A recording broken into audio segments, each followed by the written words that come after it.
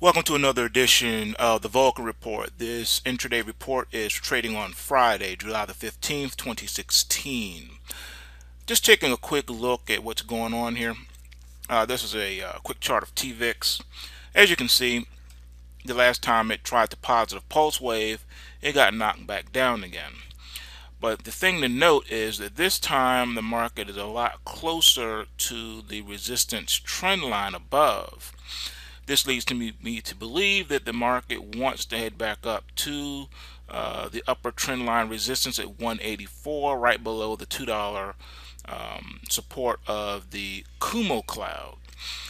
Depending on how the stock market reacts, this could push prices deep into the cloud and get back above that $3 threshold, which is above the Kumo cloud, thus starting a new trend at $3, which would be the new support for the TVIX, $3. That would help boost the TVIX to a trading range of between $3 to $7, depending on the extent of the overall stock market correction. So within the next couple of months, I am calling for a support in TVIX of $3 and a trading range of between $3 and around $7, $7.50, somewhere around there. It could go a lot higher depending on where the market heads. So at this point, it is not a bad idea to do a little bit of stacking in the TVIX. Picking up shares at this price, if it falls down another 50 cents to about $1, pick up some more. If it drops to 50 cents, which I think the all-time low is 40 cents, then you probably want to buy as much as you can bear. Do not see this contract going out of business, being that there are tens of millions of people holding shares in this contract. So with that said, you want to keep your eyes and ears open and prepare for a pretty strong stock market correction. One of the best ways to do that with the lowest probability right now is the TVIX, being that it is these historic low levels. Just something to think about. Likewise for the UVXY, not a bad idea to take a look at that too, being that it is trying to positive pulse wave here and head up to the $8 mark. The equivalent for the UVXY should be $12 support with a trading range between $12 and $16, and it could go also a lot higher depending on the extent of the overall stock market correction as we head into the fall. All right, looking at the S&P 500, as you can see, this market is post waving after hitting a high of 2168. The market has since pulled back from there. Right now, the thing to watch would be if the market can stay here supported. Your trend line support at the purple line is 2149.5, and at the orange line you're at 2125.5. Strong support is at 2147.5. If it breaks that 2147, then momentum could pick up. Today is Take Back Friday, so we do expect to see a little profit taking here. And don't know if the market is quite ready for an overall correction, but that remains to be seen. We'll take a look at that at our end of day analysis. But for now, we're looking at intraday prices, and the market overall pattern picture is still bullish, and it's not overbought. It's actually bullish. All right, looking at the NASDAQ 100 futures, pretty much the same setup as the emini S&P. Market remains bullish, heading in, getting closer to the oversold level.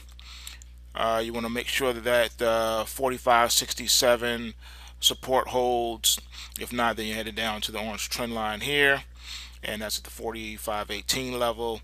And like I said, the overall picture in the market is still bullish. All right, looks like the Nikkei is moving in sympathy with the U.S. stock market. It is post-waving positive as well, nearing the top of its trading range, and remains well supported at the 16,430 level. So you're going to want to watch that. If that's taken out, there's a possibility that it could see further correction, but the overall picture here on this one is also pretty bullish. So I don't see anything significant happening in this one as of yet, and being that it's Friday, the market should remain positive going into the close. Looking at the US dollar, the government continues to intervene to keep this market afloat. It is moving sideways overall, trading within a range of about 95.84 to 96.57. So we'll say a full penny trading range right now in the U.S. dollar. Full penny trading range. They're just going to keep this thing strengthened and afloat against the other major currencies at this time. This is where Bitcoin is getting its lift. If you've noticed, in the last video I showed you, the US dollar and Bitcoin are moving together, as Bitcoin will more than likely be the new one world currency before it's all said and done. It will be a global electronic type of a system. The system is already electronic now, but it's not globally electronic like it's going to be with all the machines and computers and central banks and local banks connected to one mainframe, one centralized location, doing away with your credit cards and everything else. And when I get the chance, I will show you more evidence and proof already that's coming out even in the mainstream media, backing up everything I showed you in the previous videos. If you have not already done so, you're going to want to go check out There Is No Collapse, and you will see exactly what I'm talking about. Also, you're going to want to keep your eyes and ears open, because I'm going to be showing you some pretty amazing things starting right now. Looking at your New World Order section now of the stock market. Every time there is a massive shooting, every time there is some type of New World Order, Illuminati type activity on American soil, you can expect to see the elite benefiting off of that situation. Here we're looking at the ticker symbol TSR, which is Taser, and they are now announced that they've gotten some kind of contract to work for all the police departments and supply them things. So here you go. They saved this market, did they not? How did they do it? With all the shootings that started around here. And ever since then, bam, we're breaking out now. Broke out above the Kumo cloud, and it's still running. Now check this out. Likewise, at the sign of the first shooting, you can see that Smith & Wesson has gone up. So the advent of the first series of shootings, as you can see, every time there is a shooting, this stock market for the Smith & Wesson recovers from a correction. Here we have the uptrend, quiet for a while, shooting started again, go up, next big shooting, and here we go.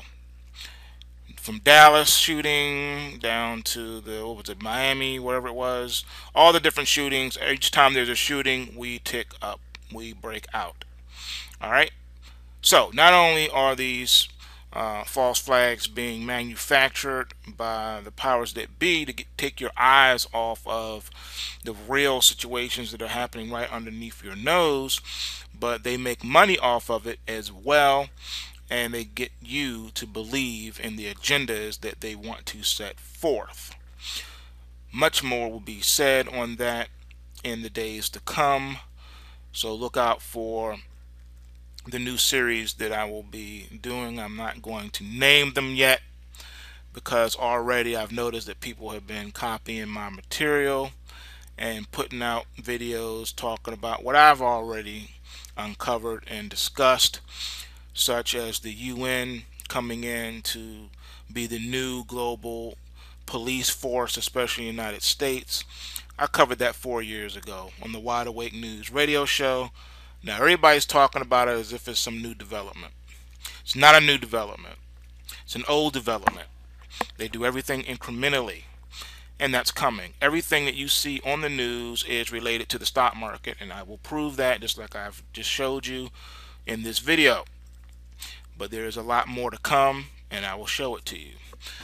So remember, bulls make money, bears make money, but pigs get slaughtered. So take what you can and give nothing back.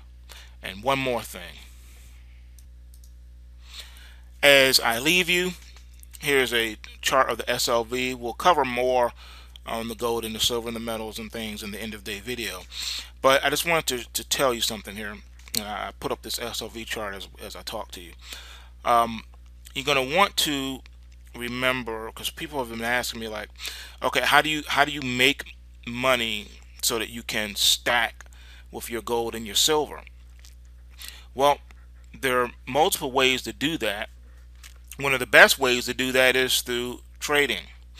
If you do not have a lot of money from which to trade, that's why they have mini forex accounts and micro forex accounts. Okay, a micro forex account you can open with as little as $250. Just that simple. $500, $1,000, and you're not going to get rich overnight, but you can grow that account. You can follow the Vulcan report. You can subscribe to the website. The link is below. You can follow me on my backup site on DailyMotion. The link is also below here. I use the DailyMotion because they allow me to upload videos there that YouTube will not allow to be uploaded. As a matter of fact, if you upload certain videos on YouTube, they will be banned. Not just banned off of YouTube, but banned off the web completely. So, I don't want to be banned off the web, so I won't say too much except to tell you, you're going to want to go over there and subscribe to me on DailyMotion and check out the last two videos that I uploaded there, especially the newer one that I just did. It's about an hour and 50 minutes long, and it is information that you will find extremely helpful. Some of you have probably seen it before, but I'm sure most of you have not, especially those of you who are overseas. You probably have never seen it.